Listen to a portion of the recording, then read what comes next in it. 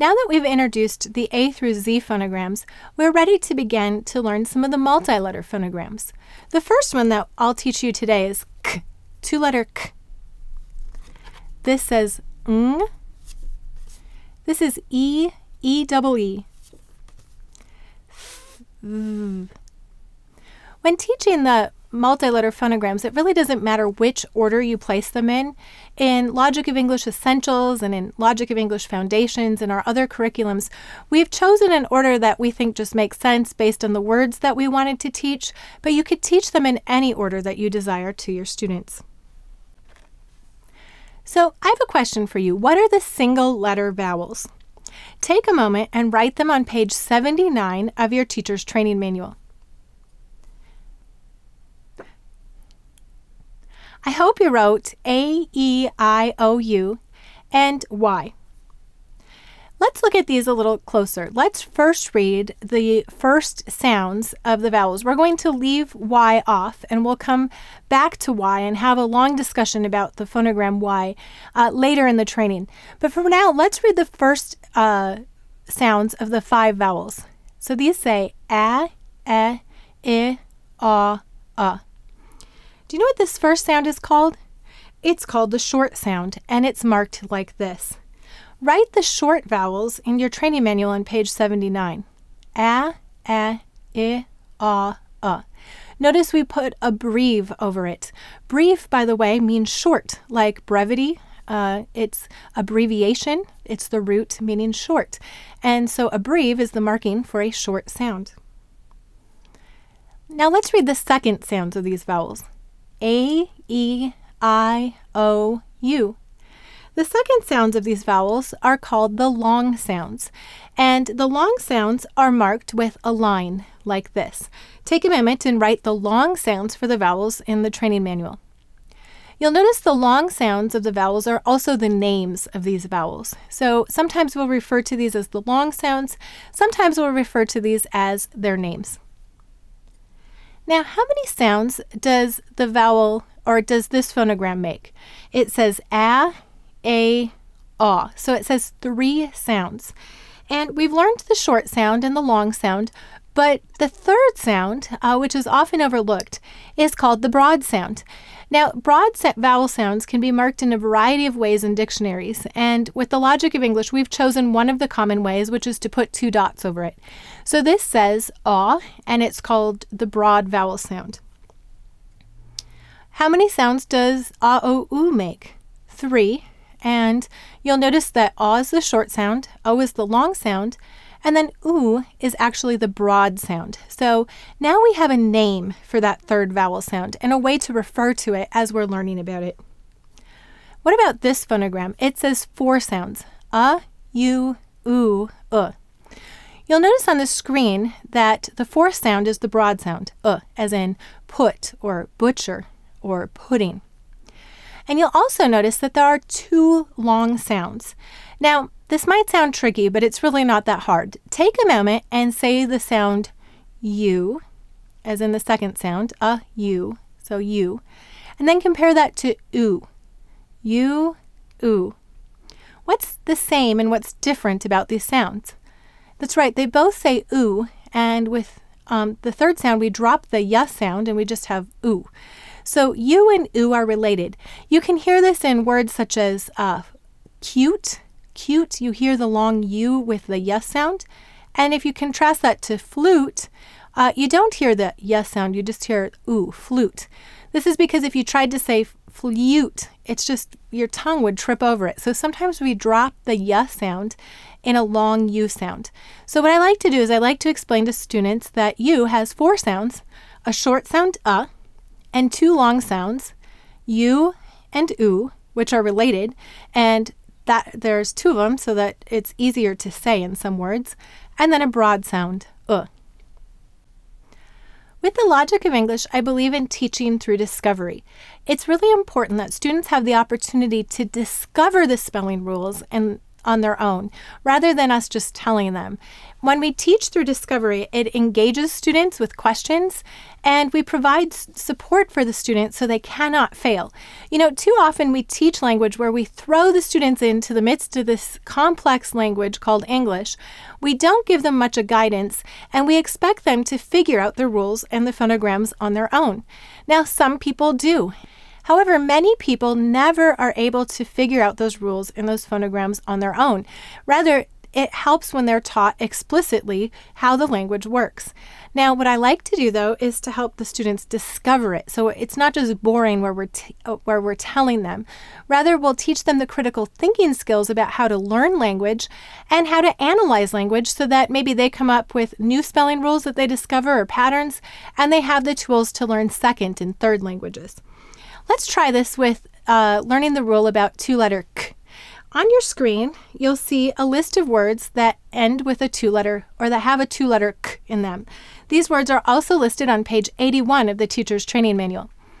If you take a moment, I would like you to underline the two-letter k as you read the words, and then to mark the vowel sound as short, long, or broad, and see what you discover. I would encourage you at this point to pause the video and actually take a moment to discover the rule for yourself before you turn it back on.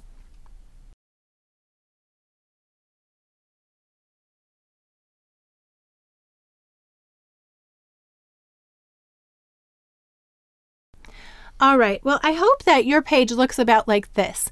What you'll have discovered is that two-letter k is used only after a single short vowel. And the rule is stated like this. CK is used only after a single vowel, which says its short sound. What you see on the screen is a sample of the Logic of English spelling rule cards. And we have a set of cards available for you to use as you teach your students. On one side is the rule, and on the other side are sample words. And I like to use the sample words to help students to practice the rules where they have to look at the words, read them, and then I can say, well, what rule is this illustrating? So they are able to then distill that information, not just rotely recite it. All right, why can we not use two-letter k in words like cheek and creek? That's right, it's saying it's long sound. Also, you'll notice that it has a two-letter vowel here. E-double-E has two letters in that phonogram. If you go later in these sample words, you'll notice the word bike and like. Why can't you use two-letter k here? It's a single vowel, but once again, it's a long vowel sound. On page 82 of your Teacher's Training Manual, you'll find a few games to practice words which use the two-letter k phonogram. And I think it's really a good idea when teaching students a new rule to have them work with the rule within the context of a lot of words. Then when we go to a spelling list, I don't have the spelling list only utilize that rule, because then you don't need to use critical thinking skills or practice what you've learned in the past. Rather, I'll put in a few words that use that rule, but then words that use all the phonograms and rules that we've learned up to this point as well. Spelling List 2. With Spelling List 2, I will dictate the first 5 words to you. Then we will take time to talk about the process of spelling dictation and spelling analysis. Then I would like you to take time to dictate words to someone else. It could be an imaginary student, or maybe you have a student who would like to try this process with you. I would like you to notice in your Teacher's Training Manual on page 84, there is the whole spelling list for you. Now, I encourage you when you're doing the dictation process to not look at this list, but rather to only be looking at page 83 where you can write the words. All right, the first word is quick. The quick dog ran away. Quick. Let's sound it out together. Qu, I, k. Notice I held up 2 fingers, so this is going to be two-letter k. Why could I use two-letter k? Because there's a single short vowel here. Go ahead and write quick, and as you write it, sound it out.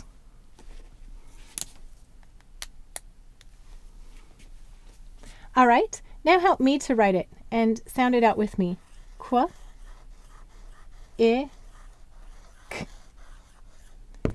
And how will we mark quick? We'll underline the qu and we'll underline the k. Now, many people might think that there's 2 vowels here, but remember, Q always needs a U U is not a vowel here. This is the phonogram qu. And this is two-letter k used only after a single short vowel. So we can read it together. Qu, I, k, quick. The second word is string. Tie the string on your finger. String. Let's sound it out together. S, t, I, ng. Go ahead and write it. And now help me to write it. S, t, I, ng. And how will we mark it? We'll underline the ng. Let's sound it out together. S, t, I, ng. String. The third word is tree. The big tree is bending in the wind. Tree. Let's sound it out. T, E. This is an E-double-E. Go ahead and write it. And now help me to write it. T, E. And how will we mark it? We'll underline the E-double-E. The fourth word is path. Please stay on the path. Path. P, A, F. Go ahead and write it. And now help me to write it. P, A, F. And how will we mark it? We'll underline the th. The fifth word is truck. The truck is driving on the road. Truck. T, K. What kind of k? You're right, it's a two-letter k. Go ahead and write it. And now help me to write it. T, K. And how will we mark it? We'll underline the two-letter k. Why did we use two-letter k? It's after a single short vowel. Let's read it. T, K. Truck. All right, let's take a few moments and talk about spelling dictation and spelling analysis. This is the process of learning new words in the Logic of English method. You'll notice, first of all, I will read the word to the student, and then I'll use it in a sentence. This way we can clarify which form of the word we're talking about. So let's use the word duck. Duck. The boy is feeding the duck. Then the student should repeat the word and say aloud the number of syllables. Now, when students are learning one-syllable words, I tend to not require them to count the syllables, but when we get up to 2, 3, or 4-syllable words, it's very important that they tell you how many syllables are in the word. So, duck, 1 syllable. Then the student should sound the word out aloud. This is the same process that we used in phonemic awareness, where they are segmenting the word into its sounds. So they will say d, k. As the student sounds out the word, then we should clarify which spelling is used if there are multiple options for spelling that sound. So for example, in the word duck, I would say use two-letter k. The student then writes the word. If the word has more than 1 syllable, the student should break the word apart into 2 syllables. I usually have the students put a space between the words, I usually have the students put a space between the syllables. Some students might struggle with this concept of putting a space between the syllables within a word. Another idea you could use is to have them write the first syllable in one color, and then when they get to the second syllable, transition to a different color. So that would be another way to handle that. But there needs to be a visual difference between the syllables. Then they will analyze the word for spelling rules. As teachers, you can use the column that says spelling hints to help you know which spelling rules are in play within this word. So how do we mark the word duck? We underline the k. Why? It's a multi-letter phonogram. And then we can recite the rule that CK is used only after a single vowel, which says its short sound. Now, you'll have noticed that I was using finger spelling when I was sounding out words. And so one way you could do that is to hold up fingers for each of the phonograms. And if there's a multi-letter phonogram, you can hold up 2 or 3 or 4 fingers. Another option, since some people struggle and don't have flexibility in their hands, is to tuck your thumbs behind your hands and just use these 4 fingers to sound out words.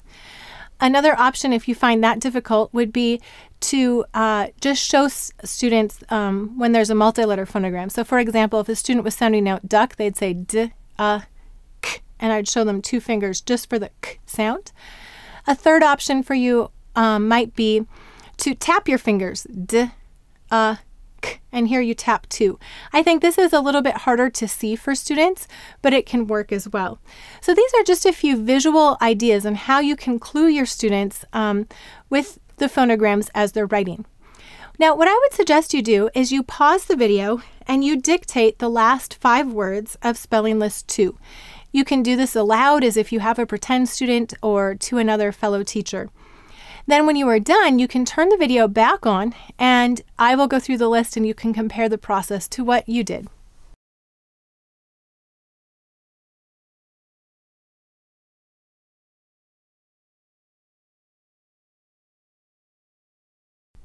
Welcome back. Let's begin with word 6 in spelling list 2. The 6th word is milk. The baby wants a bottle of milk. Milk.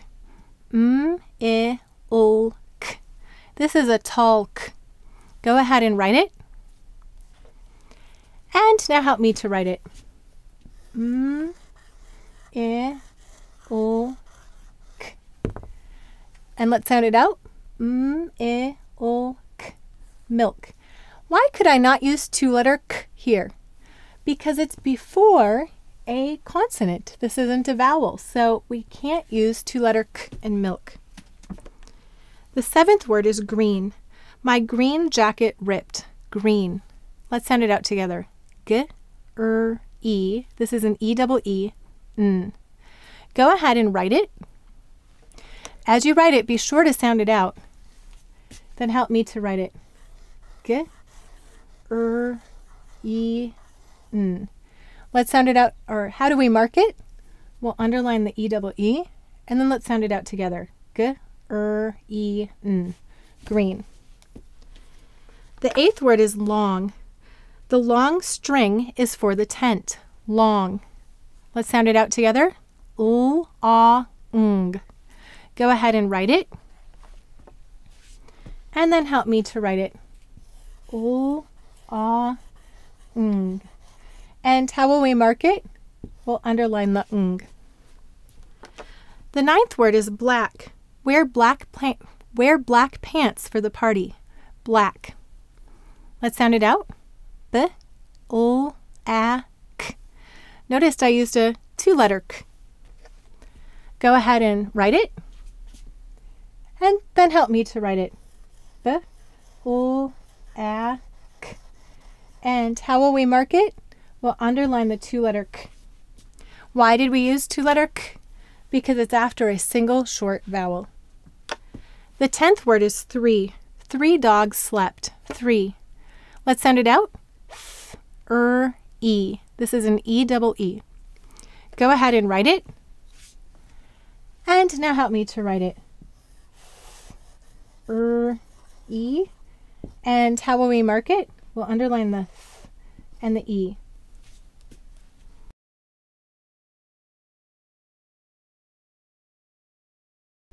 Many teachers ask me after teaching their first spelling list how they're going to do this on their own in the classroom. And I always like to take a moment and talk to you about the supports that Logic of English provides for teachers. It's one of the things that's very unique to us. So, for example, with the Logic of English Essentials program, and the same thing will be true of Foundations, we provide a tremendous amount of teacher supports. Each of the lessons will tell you exactly which phonograms to teach, which spelling rules to teach. They will give you phonemic awareness or exploring sounds activities that have all been ordered in a logical, sensible way for you. These are marked clearly in the manuals. There's also a lot of enrichment activities where if a student is struggling, these are clearly marked in blue boxes so that in the Essentials program, so that you know that these are optional, but you also don't have to reinvent or invent something if you have a student that needs more practice.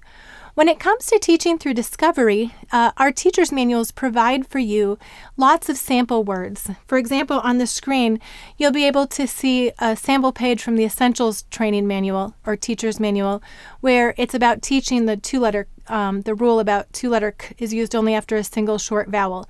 The words, the sample words for you to write on the board or to give your students are all there, so you don't have to invent that for yourself. Another thing that you'll be encouraged by is our spelling lists have a lot of information built in there for the teachers. There's the spelling word itself, but also sample sentences so that you don't have to come up with them on your own. The reason they're marked in that way. There's a pronunciation guide on how to pronounce the word. So if you're not sure because you're maybe teaching in an EFL setting, there's a pronunciation guide there. There are also spelling hints. So all of the rules and the phonograms that are applied in that word are listed for the teacher so that you can be learning that alongside your students. Finally, the lessons include grammar and punctuation, vocabulary development, dictation, and phrase and sentence level composition as appropriate for the age of the students. In this way, it helps you to provide meaningful practice with these words without you having to come up and figure out how to integrate that into your classrooms or your lessons on your own.